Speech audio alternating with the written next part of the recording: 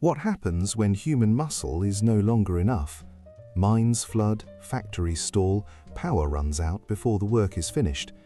In the early modern world, heat became the missing force.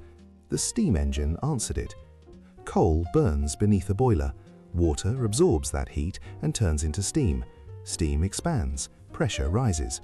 That pressure has only one escape. It pushes against a piston. The piston moves. Valves open and close in sequence, venting used steam and admitting fresh pressure. The motion repeats, forward and back, controlled and predictable. Wheels turn, pumps lift water out of deep shafts. Machines no longer wait for wind or rivers. Work happens anywhere fuel can burn.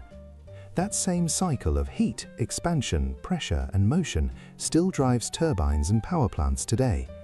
For more stories about ancient technology, follow Time Prime History.